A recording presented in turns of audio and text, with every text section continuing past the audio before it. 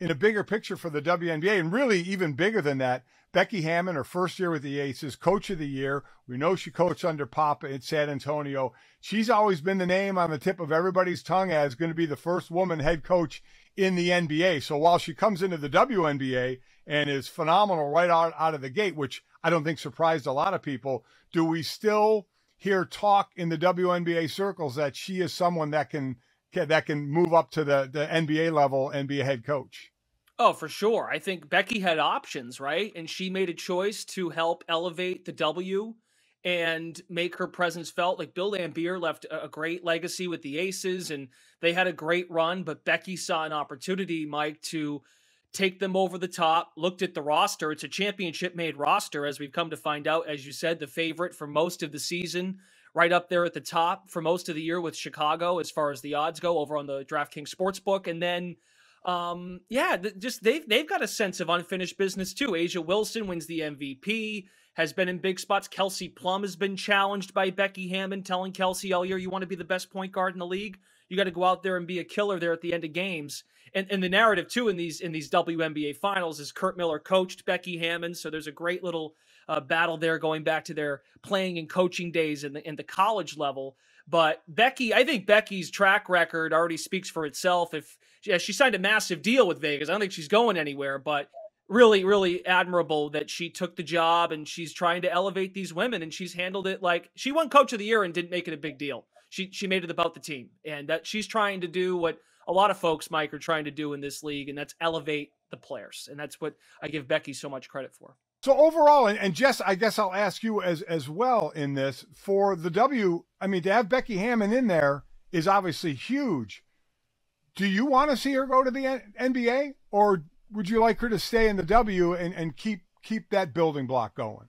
Yeah, well, I don't really necessarily think we should consider like the WNBA job as being a second tier job, because she's coaching some of the best basketball players in the country, in the world at what they do. And so I think that it's awesome that she's their coach. And I don't necessarily, it's just always disappointing when someone's successful, either as like a women's college coach or a WNBA coach, to be like, well, there's always one more step. I will say the counter to that is that you can make more money in the NBA or as a men's head basketball coach, because we just value men's sports more. And Brendan, I'm not trying to this isn't a criticism of you. It's just naturally what we kind of turn these conversations into when we see someone be really successful coaching one of these teams. So I'm happy that she's coaching the Aces. She's done a really good job, and it'd be cool to see her build a dynasty there. Yeah, I only use the word admirable, Jessica, because I'm using the Coach of the Year award as an example.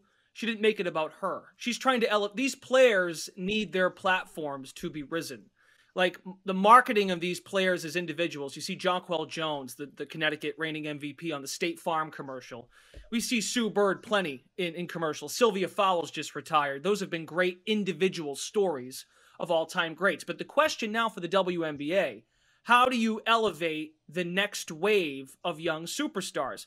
Mike, Jackie Young, Arike Gumbawale coming out of Notre Dame. Those are great players. Arike's in Texas. They play in Arlington. And that's, look, I love the Dallas Wings. They're great people, but how do we get more folks excited about Arike in Dallas? She's a big part of what they're doing. I think Becky, it's admirable that she's made it about the players. And it's not to say that she could have, I'm not trying to make it sound like it's a step back coaching the Aces as opposed to the Blazers, for example, when she was in the running for that job. But it's admirable that she understands what kind of weight and what kind of meaning she could have on the league. Yeah, and listen, I'm with you. These are the best. It is the professional ranks. These are the best players in the world. So I completely get what you're saying. But every time we talk to somebody from the W, they do talk about, okay, what's next? How do we get more visible? Yeah. How does absolutely. marketing improve more? Certainly Becky being there is going to help. But I guess for both of you, and Brendan, we can start with you. What can be next for them? Next for the league? The next step? Yeah, and to take that next step. Yeah, I think winning titles is helpful, and being on the biggest stage at the end. I will say this: I really wish there was a way that the W could have found a way to not compete with the NFL in these WNBA finals. That would be a criticism of mine to figure out how to. Now tonight, Tuesday night, we're recording after, but Tuesday you avoid that problem. But having Sunday, Thursday, Sunday in these finals is not ideal. Right. But the next step, I think it sounds corny, it sounds silly. But telling people to go to games, and the attendance at these Vegas games have been fantastic. I plan on going to the Mohegan on Thursday and Sunday. Sunday's already more sold out than Thursday, and Sunday's no guarantee because it's a game 4. It's a best of 5 series, but encourage folks to go to games and actually consume the product. TV deals are certainly important in sports. I realize that, to help elevate not only the player contracts, Becky's contract, player contracts. That's a big step too, to pay these women as they should be. And that brings up the conversation of overseas play and how the CBA looks going into next year, that players have to make a choice.